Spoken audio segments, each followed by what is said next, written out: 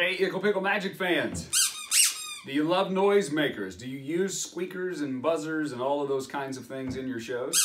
If so, you might get a kick out of this. It's just called the squeeze whistle, and of course it has a regular squeaker built into the little plastic tube here with some foam so it pops right back out. And a lot of people use, squeakers in their mouth or palm a squeaker, whatever. This one is contained in this little bag for you to use however you see fit. And so we've got one box of these. When they're gone, they're gone. Once again, you all know that we're clearing a whole lot of shelves.